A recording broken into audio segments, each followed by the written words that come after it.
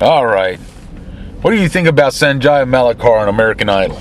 Well, I think he's stayed around far too long. Nobody should vote for him this time, even if he belts out a really good song. So, I think it's conspiracy. I think that and I'm not racist by any means, so don't take it that way. But with him being Indian, I bet you that it's all them Indian call centers that are calling in for him, and that's why he's getting so many votes. You heard it first, right here. Exposing the story.